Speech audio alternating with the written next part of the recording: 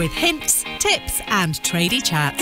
Grab yourself a brew because it's about to start. This is Women in Trades with Amy the Sparky. Before the show starts, I just quickly wanted to talk to you about Tradiefy. Tradiefy is a fast-growing job management platform for all busy tradespeople. It's great for managing all sorts of business admin such as quotes, tracking invoices, timesheets and appointments, leaving you more time to focus on other important things. Tradiefy have very kindly given me a discount code for my viewers, so check them out by clicking the link in my show description and using discount code AMY50 to get 50% off. Now, let's crack on with this show. Hello and welcome to my podcast, Women in Trades. Today we have got Kimmy the Sparks from Instagram. Hello. I've been so excited to talk to you. How are you doing? I feel very excited to talk to you as well. Can't wait to share all the crazy stories. I can't wait to hear them. Let's get a little bit of background first. So can you tell me sort of how your route into electric, so your training, how old you were and all that? I actually got into it after I finished college. I started working as an admin for an electrical company. Okay. So I wanted to go to uni originally to study psychology, but then when I was doing the admin work for the electrical company, I sort of realised that electrics is quite fun and it's good money for just changing light bulbs, because that's what I thought it was. And and just one day I said, you know what, I'm going to go for it. So I applied for a college. But then at the time, what was more suitable for me was one of those evening courses. So I basically paid up front for the whole course. So I think I spent about £6,000. Yeah. So I paid the sum, and I was just doing it all in my own time in the evenings, after work, on my lunch break, and yeah, the whole course included everything. So yeah, that was. How long did that take? How long was the course? It was supposed to take 3 to 4 years. But I managed to do it in about 2 years. I managed to get pregnant as well in between, so I had a lot of time off work, so I dedicated every single day to sort of just sitting down and studying, so I managed to finish it quite quickly. Okay, that's cool. Yeah. So what qualification did you get from that?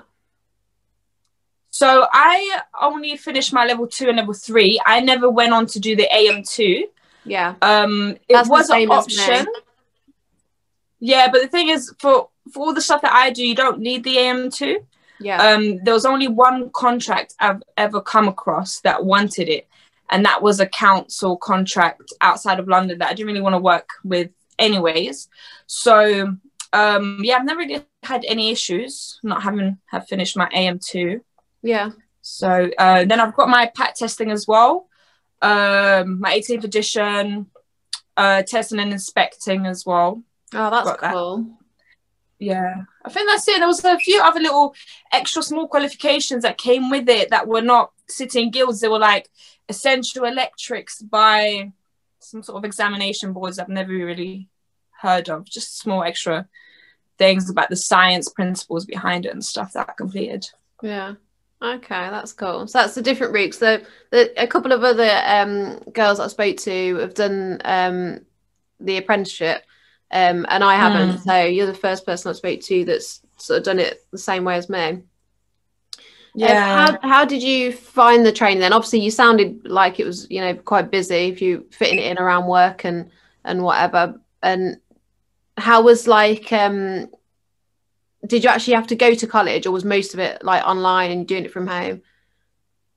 I went to college part-time. So some of it was doing it at home, sending off the assignments, speaking to the teachers on the phone. Yeah. And then every now and again, I'd have to come in to complete practical assessments and just sort of just basically had touched base with the teachers. So because of that, I had a choice of different colleges all around the UK. Oh, okay. So I went to a college in Southampton. I went to one in Northampton. I went to one in Basildon. So I literally went all over the UK to different colleges because I don't know. I don't know why I did that. I had the option to wait a few extra weeks and go to one near me, but I just decided to use that as an opportunity to travel as well. So I literally went around the whole of England to the different sites that they've got learning, and every couple months for a few weeks at a time. Yeah. Okay, cool. And so how did you find college overall? Like the pace of learning like that, and the structure of the course, and what you're learning. What do you think of it? Do you rate it, or? For me personally, I think that was the best way that I could have learned, because it was very flexible. Yeah. At the time, I was working full time to pay obviously my bills and pay for the course, so I didn't have too much time to go to a college in the daytime. So where I only had to take a few weeks of work here and there, it fit perfectly around that as well. And being a young mum as well, I managed to fit that around being a mother as well. And the way it was structured as well, it was quite good because it was kind of like a crash course type of thing where they just let you go off, learn it all by yourself, and then when you come into college, you basically just bombard them with all the questions you've got. They go through it, and then you go off again into the real world, working and just applying the knowledge you've got.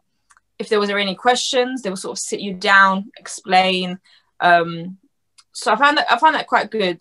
It was quite good because it was very, very flexible. That's and good to hear. Every single time I went to a different college as well, it would be new people and new teachers as well, which for me was quite good because every single teacher would explain it differently, and each one would be better at certain things than the others. Some of the teachers were better at the practical, some of the teachers were better at the theory, some of the teachers were just better at explaining stuff altogether. So it's quite nice to have a different experience of so many different teachers. I probably had about 15-20 different teachers throughout my whole that's thing. Good. But it's good to hear that about different training routes, because there's a big argument out there that like an apprenticeship is the only way to go, and I do think apprenticeships are excellent, I agree. Sometimes they just don't work for some people. I was in the same situation. I couldn't do it. It didn't work for me. I was a grown up. I was 28 or 29 when I went back to college. I had bills to pay. I had to work. Exactly. Even doing it the way I did it, it took like about 2.5 days a week at college, and then you've got to fit in your full-time working hours around that. And people say, oh, you've done it because it's the easy route. It's really not the easy route. It's a lot of work around your actual job and doing the coursework. It's a lot harder as well to do it by yourself without all the classmates around you as well, because you've got to be organized. You've got no one on you every single day. You've got to be motivated. You've got to you're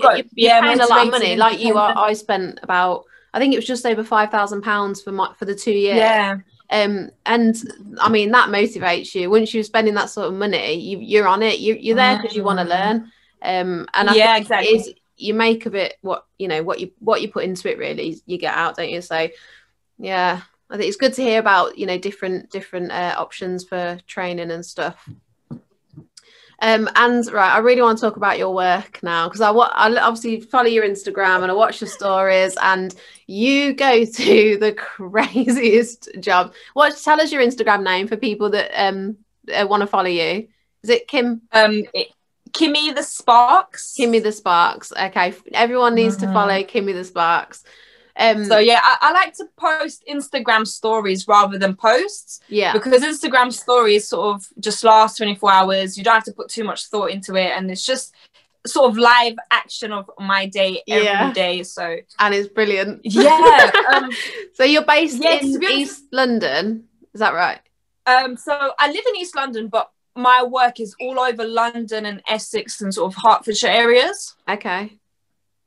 So yeah, I cover quite a wide range. Okay. And so who do you actually work for? You work for the... So I've got quite a few clients.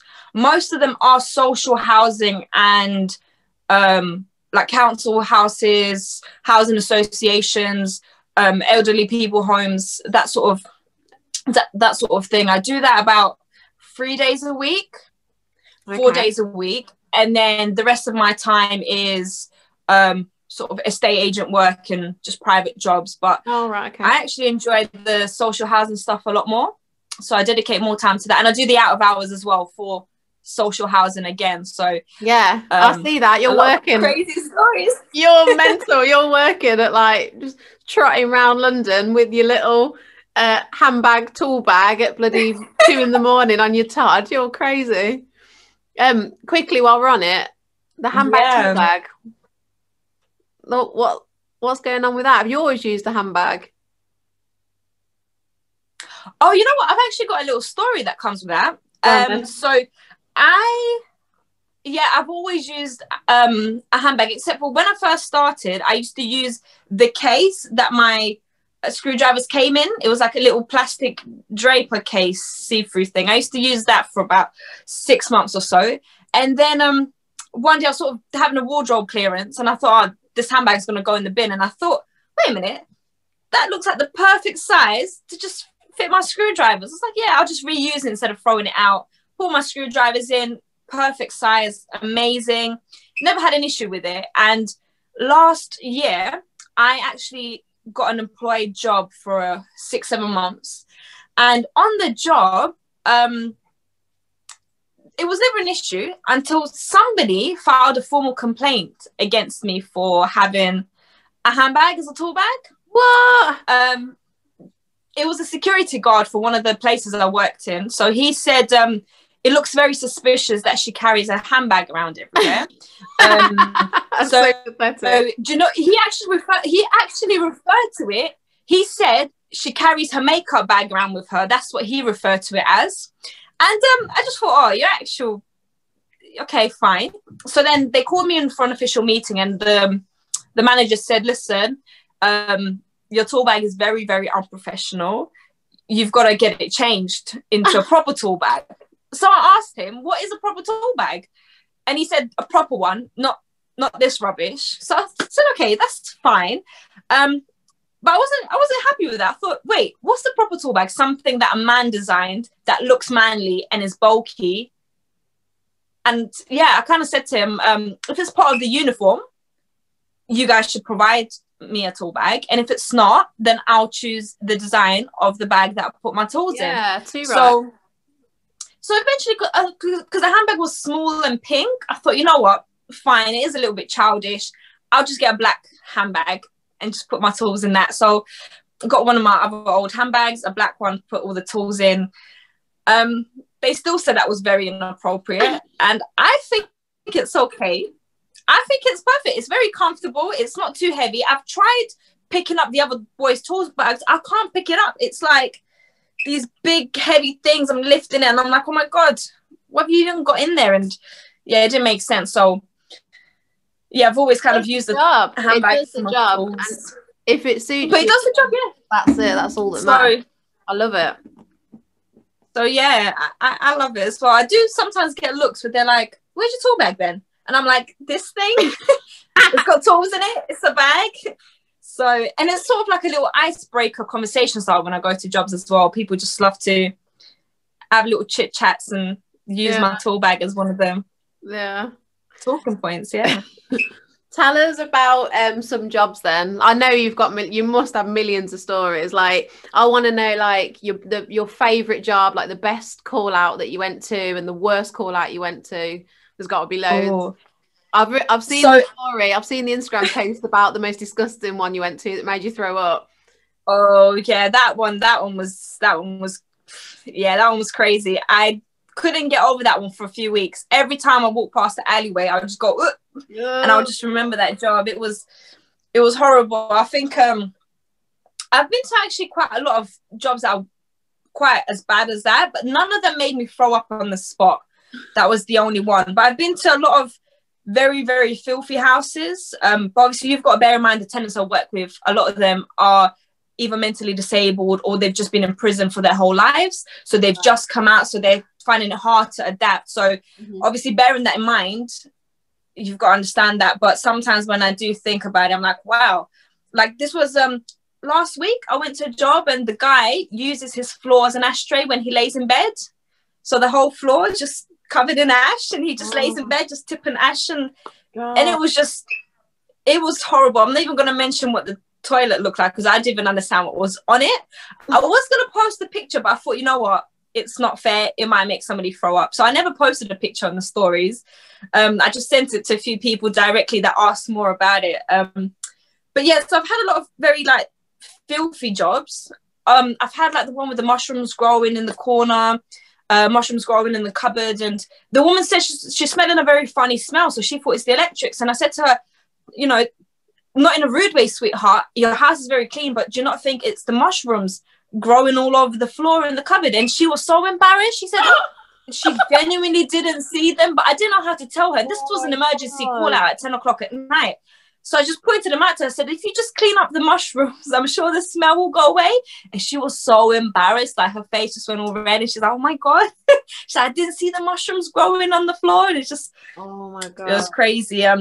So yeah, I've had a lot of crazy jobs, and that's just, another one as well. It was there was an actual poo on the floor, and I kind of trotted in it next to the socket, and it was apparently shoes on? It was one of the kids. What's that? Did you have shoes on when you stood in it? I did. Luckily, I did. And it was just one of the kids, apparently. But the woman didn't see it, and neither did I. And she thought it was chocolate, but it wasn't. And I did a job before Christmas. We were doing an EICR in a house, and the guy said, we've got a cat, but he's very nervous, so he'll be under the bed in the main bedroom. So he'll just stay there. Don't worry about him. I was like, yeah, okay, fine. Went in there, I was taking some socket fronts off, and I literally was like that far from standing in a huge pile of cat diarrhea. And I'd taken my shoes off, so it was a nice house, so I only had my socks on, and I literally stepped next to it, and I was like, oh my God. And I didn't tell the people, I just left it. How bad's that? I didn't know whether to say, I just felt awkward saying, oh, there's a massive pile of cat. Yeah. I thought they'll find that when they go to bed. So I just awful. Oh yeah. And I'm thinking of all the other jobs I've had, all the other crazy stories of obviously being a woman coming into a house. Most of them were the out of hours ones where I sort of come in and obviously they're very surprised to see a woman. So I've had the jobs, you know, where they open the door and they sort of look behind me and they're like, is there anybody else coming? And I'm just like, no, it's just me. They're like, oh, just you by yourself doing this job. And even today I sort of walked in and the guy said, are you going to fix it yourself? Like, you're actually going to do it? I was like, yeah. He's like, wow, I've got to see this. And that reminds me of another job I had. This was like a private job I had. It was an old man. He approached me and he said, what is it that you do? And I said, I'm an electrician. And he's like, I can't believe this. I never thought I'd see this in my life. He was a proper old man. And he said he needs his fuse box changed. He said, would I be able to do it? And I said, yeah, of course. So he said he'll pay me just to watch to see if I do it or not, because he couldn't understand that woman was capable of doing a man's job where he's so old school. So he paid me and he literally just stood on the ladder. Stood at the bottom of the ladder and just watched me change the fuse box in shock, because he just never thought he'd see this in his lifetime. And yeah, so literally I just got the job just because he wanted to watch, because he couldn't believe that this was possible. And that was an interesting one. That's mad, isn't it? Yeah. What other things? What other things do you face? Like being a woman in the type of work that you do you ever feel like scared going to jobs? Like, I don't mean like obviously walking the streets of London in the middle of the night. Yeah, some of the places you go can be a bit scary, but what about I do. You know what? Once I did have a very, very scary job once where I was genuinely scared. This was another out of hours emergency, probably about 10 o'clock at night. The tenants' electrics were sparking. Basically, they had a leak and it was leaking onto the main meter. But for some reason, the main fuse wasn't blowing. So it was just sparking with the water splashing everywhere. So when I attended the job, I basically realized that I wanted to go and basically pull the main fuse out. At that time, I didn't know that we weren't supposed to be touching the main fuses. So bearing that in mind, at the time, I thought, you know, I'm going to go pull the main fuse out. So this was a huge tower block in East London that is very notorious for its crime rate. And they've actually used it in a lot of films to record. So anyways, you've got to go all the way around the block, all the way downstairs into the basement. They're called Robin Hood Gardens, and they've actually knocked one of them down because it's that much of a bad estate. So anyways, I've went down into the basement now, and there's a guy in a suit, and he's sort of sitting on the stairs scratching something, and there's another guy next to him, and they're sort of both scratching something, and I realised they've got needles and they're like injecting themselves. And I sort of froze, and bear in mind this is a dark, deep basement, and I just sort of, I was in shock. I was like, oh my God, what do I do? What do I say? Do I carry on going down to where the fuses are or not? The guy just stood up with a needle and he's like, who are you? Why are you spying us? Are you police? And he started chasing me with the needle. And I just started running. I didn't know what to do. I was like, ah! And I ran out, and he was chasing me. And then he was asking me if I'm like the BT woman and all this stuff. And I've got a situation now where her electrics are sparking. There's actual sparks coming off. There's a man chasing me with a needle with whatever he's injecting. And I'm just there. It's 10 o'clock at night. I'm crying. I don't know what to do. So then I called another Sparky that I knew local for backup. He came and helped me do the job. And then after that, I found out the next day that that block, every time they send somebody there, they're supposed to send 2 people. It's supposed to be a 2-man job. No one is supposed to go to that block by themselves. However, they forgot to mention that, and they sent me all alone. Oh my Small God. girl So at bad. 9 o'clock at night. So yeah, I've had situations like that. But what they do with social housing sort of contracts, they always put it down for a 2-man job. Right. It just happens to be that this time they forgot to mention it. So normally these kind of things, they do bring another person just literally to walk beside you to make sure that you're safe. And a lot of the houses as well, with the tenants are violent or have known to, you know, try to kidnap people and stuff like that, they get you to come with somebody else. Just a normal day at work. Yeah. So casual. Yeah, you know, like the people that try and kidnap you and like, you know, murder you. You're so casual. I'll be scared to death, I think. Oh my God. You're brave. Yeah. You're so brave. Yeah, just just a little bit. You must be a little bit crazy, like you just used to it just now. a little bit. You just it must just be okay to you now. I think it's a bit of both. It's a bit of both. I think I love exciting things. I'm not one to live a very calm lifestyle. So I think I like the excitement of the job. Right. I love the crazy stories. I love telling stories. I love hearing stories. So I think this kind of job is perfect for me. Whereas I tried doing site work and it was like 3 days straight of the same thing. Yeah. And it was just not for me. Other people love it because they just want to have a nice day at work and go home. Yeah. For me, I love these crazy stories. The crazier, the better. That's good. So someone's got to do it. If it's not me, it's going to be somebody that hates it. So it might as well be me that enjoys the crazy aspects of it. Yeah. You mentioned earlier that you had a child, so for your training. So how do you, with all your crazy hours and everything, how do you juggle sort of life with your, you've got a son, haven't you, a little boy? Yeah, how do you, a son. So juggle life with your son? So yeah, when I first started out, I was mainly doing, I think I've done the out of hours for about 2 years. So I literally just done out of hours, meaning that for the whole day, I would spend it with him. And about 6-7 o'clock at night, I'll put him to bed. And then I'll go do my night shift. And the out of hours, I'd normally finish them all by midnight, 1 o'clock. By the time I come home, it'll be 2-3 o'clock in the morning. I'll sleep, wake up at 9, and then I'll spend the whole day with him again and put him to bed and go to work. So I was only really missing the times when he was sleeping. So I wasn't really missing out on him at all. And then only recently he started going to, this was last year, he started going to nursery. So then I could work in the daytimes, pick him up after work. But at the moment I'm doing out of hours on the weekends. So then he just stays with his grandma, and his dad has him part-time as well. So that helps as well, because I've got half the time I can just dedicate it to working. So when I don't have him, that's why I work so much, because I've got nothing else to do.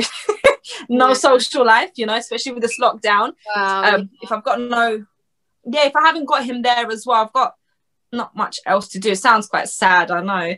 So just go out to work. That's what I've been doing, to be fair. Like last year, I just worked as much as I could, just because, like you say, that's all there is to do. Like, may as well make the most of the time. So it's good to hear that it's possible to have you know, like a family as well, because I think that might put a lot of women off. Because I can't imagine, like, I saw photos of you like heavily pregnant, still working. You worked right up until that used to be quite fun. You must get some mad, like, crazy looks and stuff. Like, I did, because imagine I'm a woman, they're like, wow, you're doing this, and I turn around. The big belly, and I went, what?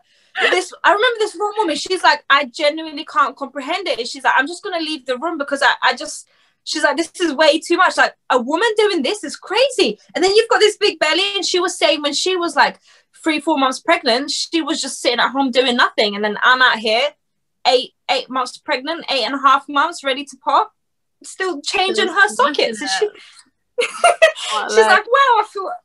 It's like, changing sockets, changing lights. I did try to stay off the ladder, just because you never know, and obviously try not to work live, because you do think about it. If you do get a shock, it's not just you getting a shock, it's also a little person that's not even here yet. So it was quite interesting, but no way. So what are your plans now? You happy with your work schedule as it is, with your social housing and then your own, like, with your private work, or do you think you'll carry on doing that? For the thrill? I was thinking that today. I had like a little thing where I realized that I enjoy the social housing work. So when I do it 3 times a week, that's perfect. But recently I've started doing it more often than that, 4 days a week. And this week I'm doing 5. So now it's gone from something I enjoy and I do part-time to being a full-time thing. And now where it's full-time, it's way too much. So I'm starting to just sort of, I'm losing the interest. So I'm just planning to sort of go back to only doing it 2-3 days a week from next week. It is a bit much doing it every day. Sometimes, you know, I go on Instagram and I look at all these Sparkies putting their pretty work up, and it's nice and clean and tidy and nice chandeliers, and I'm just there with all my greasy plugs and just like, I just want to do something nice for once. everything does look grim, to be fair, on all your jobs. All the lights that are filled with grim brown water and greasy plugs. I know stuff. It's all like, oh god.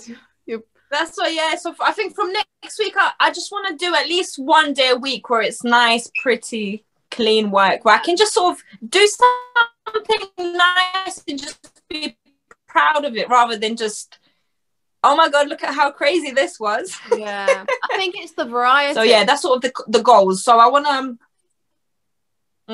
I think that's what I need more variety now. That's what I'm like now, because I do my 3 days a week where I'm employed with a company, and then the rest of the time I either do my own private work, or I've been subbing to different companies that I've met on mainly through Instagram. You know, like, since I joined Instagram, loads of new opportunities have opened up, and it's been amazing. Like, I was just talking to Sam, Nick and Mark earlier about today I've done a load of smart home stuff with Synergy Smart Homes in Nottingham, and it was absolutely brilliant. I've learned so much, and yeah, I'm gonna have a little look into that a bit more because it was really interesting. And I think I'm like you, I need variety. I need to be doing different stuff with different people. It keeps it interesting, doesn't it?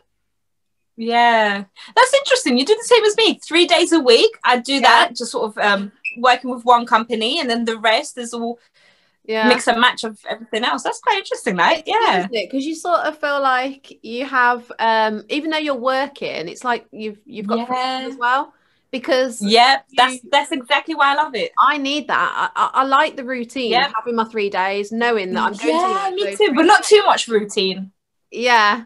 And then the other days, it's like you can be flexible. You've got free. You can like build your own schedule. That's what I like. I can do what I want when I want. I'm still working all the time, but you know, on my own terms. It's quite nice having terms.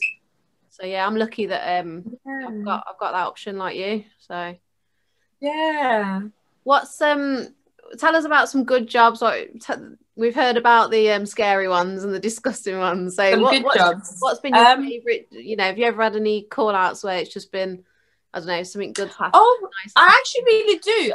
On a regular basis, I feel like it's literally 50-50. But the good ones for me, the best call out are the ones where I get to sort of speak and interact with the tenants. Because I'm like a people's person. I love talking and listening. So when I go into a tenant's house, I like to snoop at their bookshelves. I do ask for permission most of the time. I go, oh, excuse me, do you mind if I take a look at your bookshelves? And then I sort of have a look at what books they have, and then bring up a conversation about what they've got on there. And then sometimes the tenants will just sort of, there was like this one lady, this was last year, and this was during the Corona times, and she hadn't seen anybody in real life for I think about 3 months, and I was the first person she saw. I was doing her bathroom light, and she was in the next few rooms down, but she had her door open. And then I noticed some of her books, and I asked her about it. It was books about Cornwall. So then she started telling me how she lived in Cornwall for 20 years when she was younger, and she used to go exploring all these natural caves, and she's into all this mystical, spiritual stuff. And I said to her, oh my God, that's been my dream, to go Cornwall and explore the mystical sites. And then she just started opening up about more and more of what she's into, and she was showing me all her tattoos she got when she was younger. This is old lady now. She's sort of like showing me her little wrinkled arms, and I was like, oh, this is cute. And then she told me she works with some of these people that I've read their books, and she said she was quite good friends with them, and she's got some more of their books. And she then gave me her number, and she said, call me, I'll tell you more of the tourist sites to visit. And then she gave me some of the books to take away. And I was like, oh my God, this is so cool. And I've had so many jobs like that. Even today, I went into a guy's house, and he was like burning incense. And I was like, oh, I like this incense. And I noticed he had a lot of books and stuff about the kind of stuff I'm researching at the moment. And then we ended up having like a really nice conversation. And yeah, I've had a lot of jobs like that where it's normally to do with books. I guess I really like books. Where there was this other guy as well. He was author, and he, at the end of the job, he said, because I took my time and done it properly, he said, I'll let you pick any book you want off the shelf, anyone you want, pick it, and it's yours. I was like, oh my God. And I was like running up and down trying to pick which one. And in the end, he gave me 2 actually. So yeah, that's most of my best stories involve tenants having a good chat about what they're into. And it magically happens to be the same stuff I'm into. And at the end of it, they give me books, or this other lady, she gave me incense and these little wax melts. And yeah. That's so I love these kind of jobs. Yeah, it's quite interesting because obviously working for the council, you have in a block of flats, you have the same layout for all of the flats on the floors. And then sometimes you go to a flat on the ground floor and it'll be like really dirty, they're smoking doors, everything's yellow, and just they haven't hoovered for years and it just stinks. And then you'll go a few floors up, exactly the same layout, but they've done it differently, and they've actually looked after their house. So it's just nice, clean, you know, they've done it up, they put wallpaper up, and you know, it's very clean. And you just see like the difference with the same house and the same layout, exactly the same, but just a different person looking after it. So you get to see the different sides to it as well. So yeah, it's quite good. Yeah, you must have seen lately with since COVID and stuff, you must be going into a lot of people that have not seen anybody for a long time. Yeah. I found that. Yeah. Mostly in the old people's home. Some of them, I genuinely nearly cried. This lady, she hadn't seen anybody in real life for literally since it started last year in March, and this was 2 months ago. So a whole year she hadn't seen anybody in real life, and I was the first person. She gets all her groceries delivered. She doesn't leave the house. I don't know how she lives, and it's so sad. And she was so excited to see me. She was just, you could just see she was showing me her little plants and everything. And she's like, I know you've got to go. And at first she was quite scared. She was in the other room, and then the more we spoke, the more she just sort of sat down and relaxed. And she just, yeah, it's quite sad. It's quite sad because, yeah. There's so many isolated people, aren't there? I mean, there's lots of people, especially probably a lot of people that you go to see that might be sort of isolated anyway. But at the minute, there's so many people stuck at home on their own, and yeah, because they're normally at least their grandkids come to visit at least for Christmas. Yeah, that's the one thing they look forward to for the whole year. And this year, they didn't get to see any of their family. They can't even leave, and it's mad the people you meet though, isn't it? Like through like the people that you'd never sort of meet or have the chance to talk to otherwise. Like, I went on this job that was a few weeks before Christmas or a bit more, and the guy was what's it called? Taxidermist. Stuff animals. Oh, I thought that was something to do with taxis. I'm sure it's called a taxidermist, but he basically takes animals and like skins, like guts them and stuffs them, but they're like proper works of art. They look real. They're amazing. And he was brilliant. Like, we were there all day doing different bits in the house, and then all the testing and stuff. And he spent so much time, like he followed us about, like chatting with us and telling us all about his career doing this, and he was so interested and he was so lovely. And then at the end of the day, he took us down to he's got like a little outbuilding thing where he does it all, and showed it, like, because I was so interested in it, and the guy I was working with, just because I'd never really thought about it, I didn't think I'd be interested in it, but when he was telling me the process and stuff, and it's not what I originally thought. He gets people with like really, like loved pets that have passed away that they can't bear to part with. So they take them, they freeze them, take them to him, and he, stuffs them so they can keep them forever. And I used to think it was quite like weird and stuff, but he told me a few stories about, animals that he's done. I thought, it's, if that's your way of dealing with it, it's quite nice. So he took us down to this building and showed us. He had different animals at different stages of the process, and it was so interesting. We spent ages chatting with him. It was just, I just thought, if I hadn't have come here to do this work, I never would have met you, and never would have got this chance. And it's just mad exactly that you meet, going around different areas and different people's houses and stuff. And yeah, and that's the thing. You can have like the most interesting conversation with them, and then you'll never see them again. Yeah. So it's just like. Yes, I find that so interesting. You literally just have a proper heart-to-heart open up, and you just, thanks for the cup of tea. Your light is fixed. Yeah. See you maybe never. Probably never, no.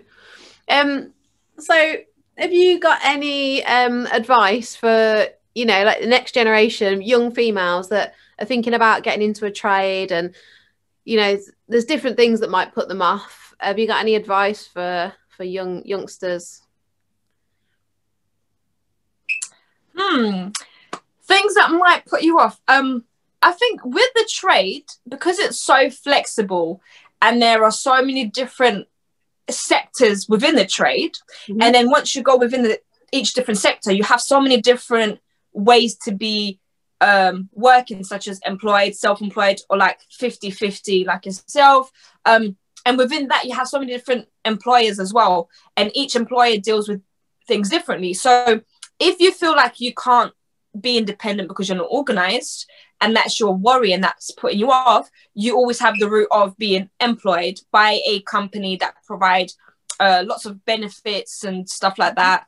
or if that is the one thing that's putting you off, being employed and having no freedom, you can go the opposite route, which is a self-employed route. You've got more freedom, subcontracting. So in terms of being put off by these kind of things, where there's so much choice, I'd say don't worry about it, because you can try the different ways of doing it. Yeah. Eventually you'll find the thing that suits the most.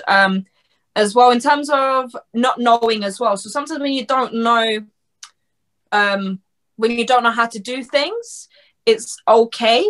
Because I've realized there's a lot of people who've been doing it for 10 years, 20 years. Even some of those guys still don't know. They're still learning on the job up to this day, because it's always updating, new things coming out. And then sometimes you'll just have like a crazy thing that no one's ever seen happen before. Yeah. So that kind of thing as well might put somebody off, you know, not knowing and feeling overwhelmed, because it is a very in-depth thing of I'm losing my words now. It might be overwhelming because there is so much to know, but then the Sparky community, a lot of us are very nice and very helpful. Right. And then if you are working in a company, you can just give somebody a call. They're more than welcome, you know, they'll help you out and stuff like that. So as well, if that's putting you off, don't worry about it. There's always support. Nice. There's so much support out there. Yeah, there's always support. Yeah. What other things might put people off? I think training as well. I think the training and the college side of things, like being the only girl at college, I think that puts a lot of young girls off. You know, like, because what's that?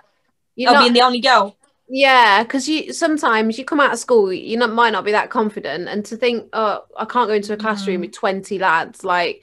You know, college, once you're at college, everything's a bit wild, isn't it? It's not like school where they've got control of you. They're all, the lads are a bit crazy. It's true. Yeah. I think that could put a lot of girls off, but I don't know. I think that's just some youngsters now that you meet, though, they've got more confidence than me. They're just like, it's good to see. I think with that one, it's more of a thing. You just if you want to do it, you're gonna have to go for it, because it is a male-dominated industry. So whether you're the only girl in the classroom, you will most likely be the only girl in the company, if not one of the only 2 girls at the company. So I think it's more, if that is putting you off, you just kind of have to flip the viewpoint and see it as the first step of being the only woman in the classroom. It's quite small. You know everybody. You'll get to know them after a while. The next step will be you being the only woman in the workplace. I think it's not something you can escape. It's just more like a stepping stone. Yeah, just dealing with the world out there. You just, I think it's just something you will learn to deal with eventually. Yeah. Well, thank you so much. You have been amazing. Thanks for sharing all your crazy stories with us. Thank you. We only got through about a quarter of them, so I know. I was going to say I need you to come back, because there's so much. When you do series 2, I was just looking at my little list. I'd even shared building site stories and this and that, and oh god, I want to hear it all. So you definitely need to have another chat. Because when you're doing series 2, give me a call and awesome. I will. What was your Instagram again? Kimmy the Sparks. Yeah, Kimmy the Sparks. Everybody follow Kimmy the Sparks. Keeping us entertained every day. Right, I'll let you go. Thanks so much. Take care. Bye. Thanks. Bye. That was Women in Trades with Amy the Sparky. Never miss an episode by subscribing now. Just hit the subscribe button and turn your notifications on.